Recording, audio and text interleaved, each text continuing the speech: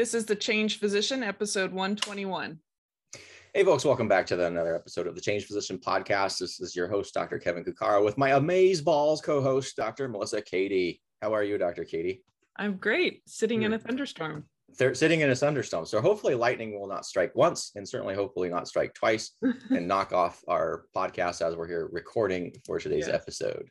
But we will anticipate that the weather gods are interested in hearing this topic as well, and will spare us any sort of trauma and danger. Although in Austin, it's like, man, you guys are having a lot of interesting weather phenomenons and interesting disasters, both man-made and non-man-made disasters as we speak. And you guys have had some crazy stuff in Oregon. We have it. A lot of heat. Fires again, lots of heat. It's actually, it wasn't as hot as they were expecting because of the particulate matter from all the forest fires.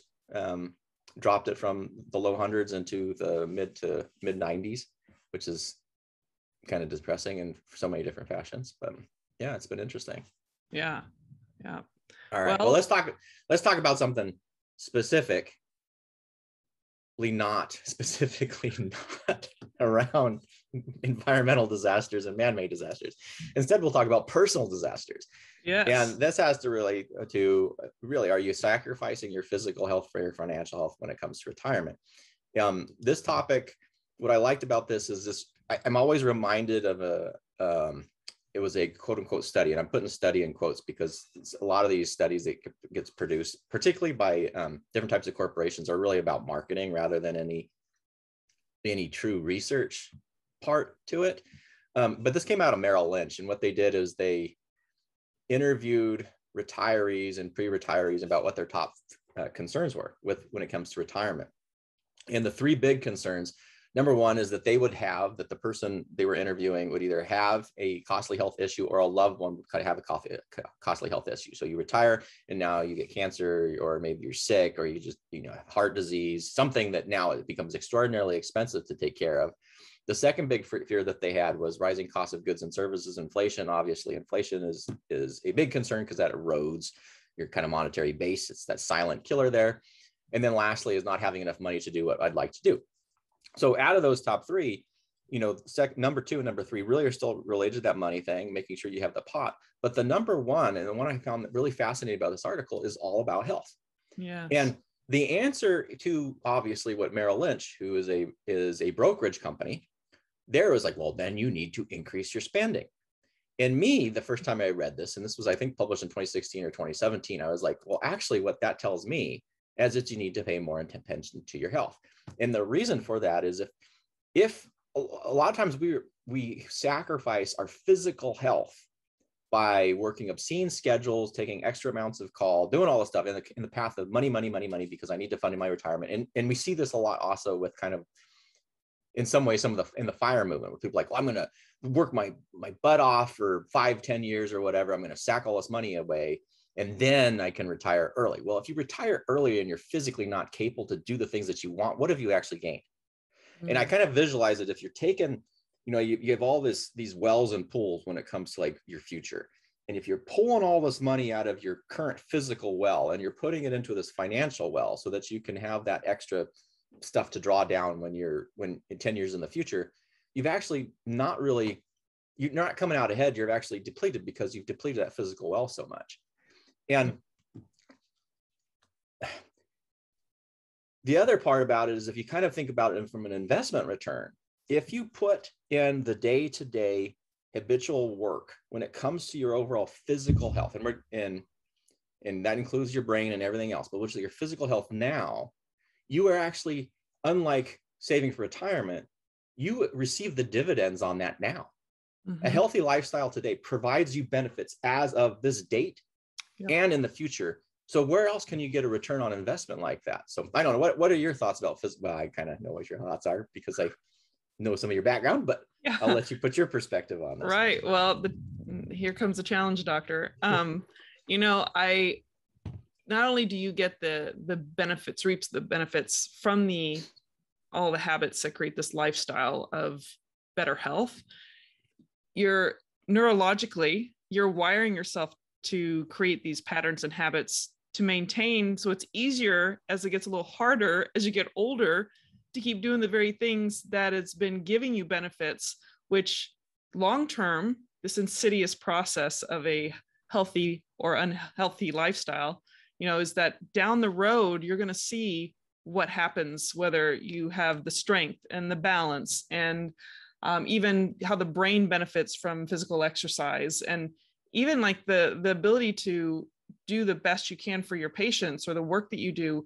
You're much more astute and focused, and even just your demeanor. There's so many social benefits, even in your profession, you physically being able to move and do things. I can't tell you how many times I see people around me that are literally in their 40s, 50s, that they barely can move around, or they just don't look healthy at all. They're on their second or third marriage. And, I'm in my second marriage. There are definitely, we can make mistakes, but at the same time, you're not able to contribute the time to those other things that give you good health and mental health as well, not just, physical, but your overall wellness is definitely, as I try to tell a lot of my family members, that it's not just genetics, it's a lot of what you do. And sometimes we use genetics as an excuse that this is just the way my parents were, and this is what I'm going to be like when I'm in my 50s and 60s. Like, no, you have a potential within that genetic code. And if you don't utilize, these habits, you will see the worst part of your genetic code. You might as well do the things that are healthy and get the most potential out of what you're designed of.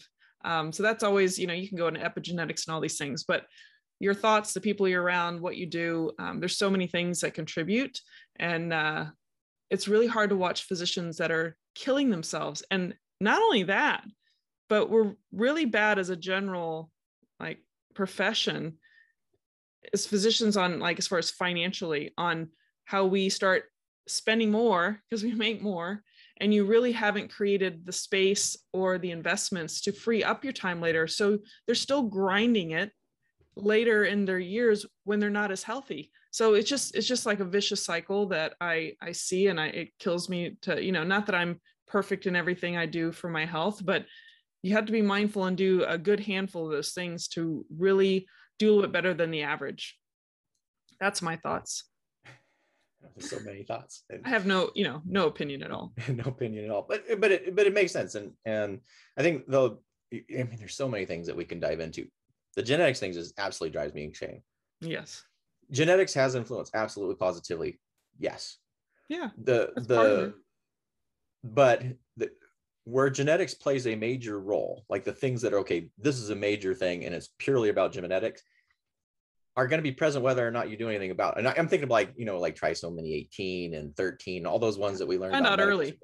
Yeah, you find out early because you tend to die before the age of 18 because there's these horrible genetic conditions. Right. And then, like you perfectly stated, is the rest of it is all it does is provide it talks about vulnerabilities, but not predestinate. Right. And the difference when people love genetics, and I can't figure out exactly what I'm sure there's some sort of cognitive psychology reason for why people cling on to the genetics. Like, oh my God, this provides a sense of certainty to me to see that the geneticist, that the 23andMe has told me that because I have this gene, that is my path. When really what you should be looking at it is almost like a seer, someone who can see out in the future and say, oh, these are things I need to worry about.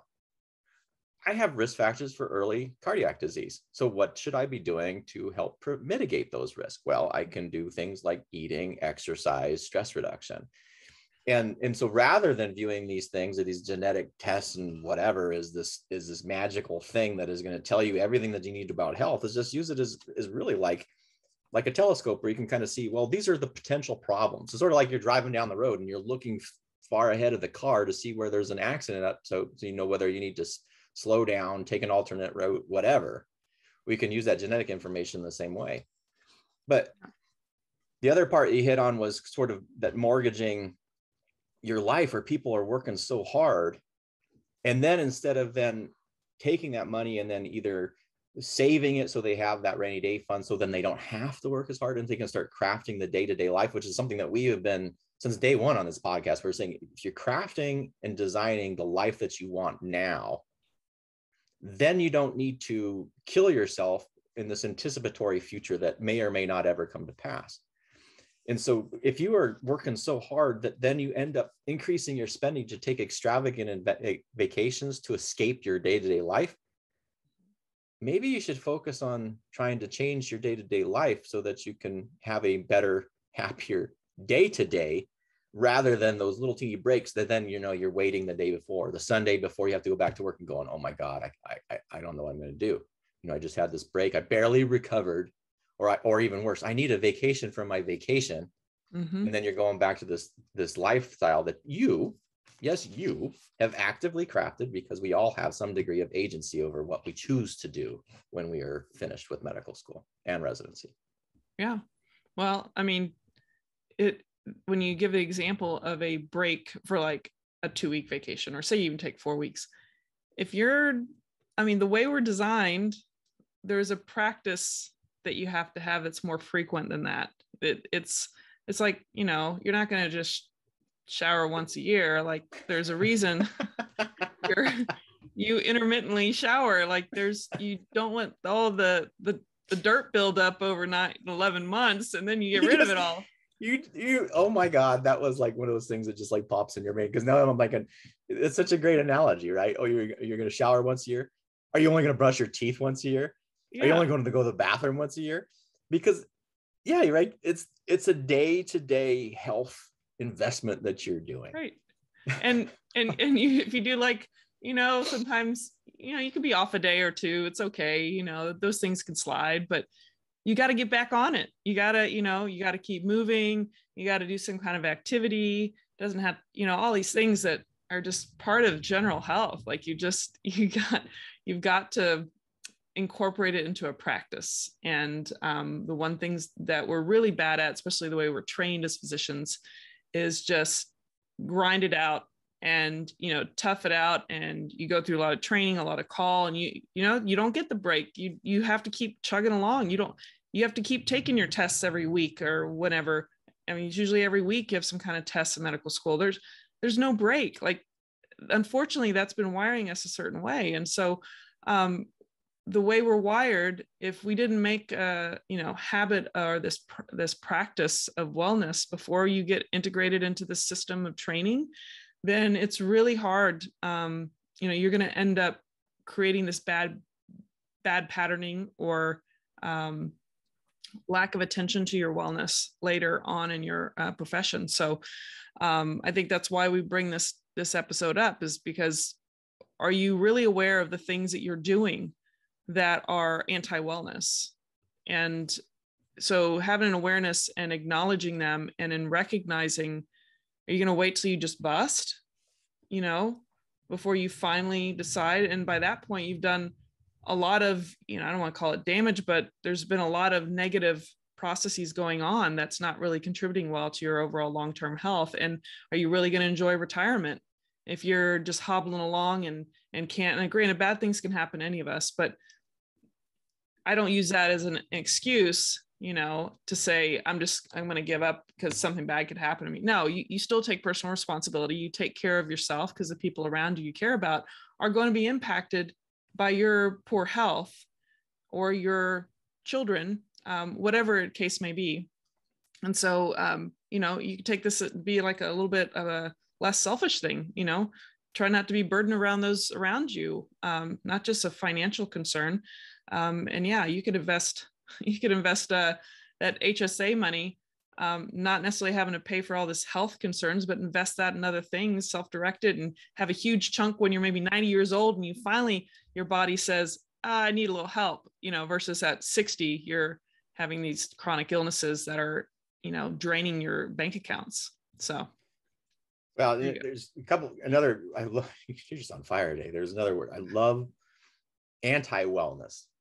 Oh, like yeah. Anti-wellness habits. Like, are you doing things that are actually not neutral? These are anti-wellness things.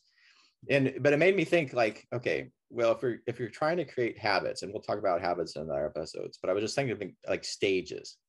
I mean, imagine, listener, if you're in medical school, it's a different environment. Medical school is difficult, absolutely. But what you do have in medical school is you have structure, and you have a basically fairly predictable schedule. Even when you're on rotations, a little bit crazier, but you kind of know what you're doing. There's some, you don't generally have the same responsibilities in residency. So then integrating healthy habits then proactively rather than being reactive, which most of us want to do, meaning scheduling the times that you're going to want to exercise, planning out what you eat so that you're not just grabbing anything quickly when you're stressed out, which makes you're going to generally choose the less healthy option anyway. That's a great place to start those habits. I do think if I had to pick any time that was probably the worst, and maybe it probably has a lot to do just more on my personal situation at the time, but residency, I think, was the most challenging time to focus on health. Right. And I'd worry about everyone else's. Well, I don't know. It's a time thing. So residency is difficult. Residency, I don't know what the hour thing that goes. I don't. Do people actually listen to those that much? Do programs? I'm not sure. But I was married and we had 2 small kids when we were in residency, so we had no time there. Anesthesia, you're up early. You have in-house call. Of course, most residents have in-house calls. And so it was really, really hard. Like there was just like when people usually say, well, I don't have time to do it. Most of the time I'm like, okay, whatever, it's not important to you. But there are every once in a while that time is like, it's like realistically, okay, you just need to like make it through these next 4 years. I mean, that's just the way it is. I totally understand. And then when people get into early practice, the problem is they kind of default to what they were doing in that residency rather than recognizing that they have these choices. There's a choice that you have. Yep. And so it's like, okay, well, you can build your healthy habits when you're in medical school, ideally, in which case hopefully it'll carry you through residency. Because I'm thinking like Doc Thor, right? Caleb, who was very, guy's super fit anyway, and he's developed those healthy habits because he is very habit oriented when it comes to health. And he maintained those during residency. And if you haven't heard that episode, you can go back. I can't remember what episode it was. It was in the first 100. Great episode because he talked about what he did during residency to stay healthy. But certainly when you were an early attending level, being much more conscious about how to make sure that you are moving every day, that if you're not in an environment where you can eat well, bringing food that you can eat well, do it. And it just takes, I think we've said this every episode, it just takes a level of awareness to understand that those choices, health, wealth, relationships, all this stuff, have long-term consequences. And if you preactively help by being aware and you start making these decisions for the next day, what we call intentional actions, or what there's implementation intentions, where you're actually anticipating that, you're more likely to make that future. So, well, tomorrow I'm going to pack this so I don't have to order the cheeseburger from McDonald's or whatever. Being more aware and intentional, you can really craft these healthy habits into your life early on, and those will definitely provide those dividends bang on. I know I'm going a little bit into the healthy habit things, and I don't want to do that, but we need some awareness. We need to be focused and intentional. And the earlier that you start that and invest in that behavior, the greater dividends you'll be benefiting from. And those benefits start now versus 30 years down the line with retirement. Yeah. And to specify the episodes with Dr. Caleb Breton, Doc Thor, #Doc Thor, it was episode 34 and 43 were some of the first ones we had with him. But yes, and the fact is you could be aware, but sometimes that awareness is blurred by denial. And I think you have to, it's like you don't want to wait until you have the medical problem to suddenly be aware. Like if you can just be mindful of, I want to be healthy when I'm later on in my years, and recognize that if you're retired, like do you want to be retired and be in the hospital or going to doctor's visits. That's all you talk about, so health is a critical component to put some effort into.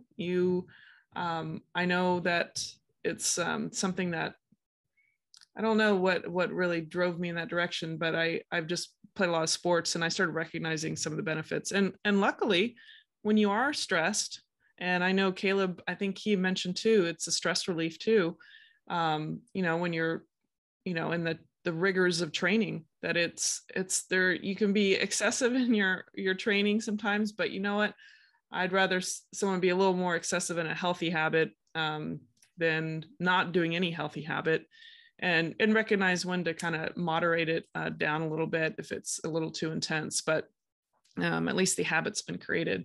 But I know that we want to talk and dive into a lot of the little tiny habits that we can implement in our busy lives in order to be healthier versions of ourselves, so that you can actually enjoy retirement on a financial retirement level and not have to retire your body before you're financially suddenly have money in the bank.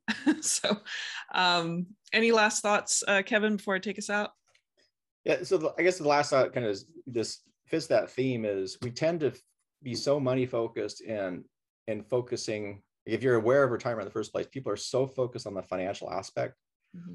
But the more I think about it, the number one focus everybody should have is on your health. That includes physical and mental health first. Mm-hmm. Then the whole financial health part should come after that. Because if you have that physical health, you can work longer if you need to. You can do the things what you want. And even if you have an absence of funds, maybe you don't have as much, you still can enjoy your life much better. If God forbid something horrible does happen to you and you get a health related concern, if you're already at a baseline of pretty strong physically and mentally, you're going to recover from it better. You're going to have a better treatment course. So I just cannot think of anything that is more important to invest in than your health first. And that's my last words of wisdom. Amen. Well, I think that was a good way to end it. So I'm just going to say, join us in the next episode, because we're going to dive in a little deeper on little tiny habits to help you out. If you don't have some habits that are healthy, we'll give you some ideas, and that'll be in the next episode. So for those of you that just came across this episode and don't know about The Change Physician, you can go to thechangephysician.com, learn more about us and the podcast, and you can join the community, whether you're a physician or a physician ally. And we will look forward to seeing you in the next episode. Take care. Take care, folks.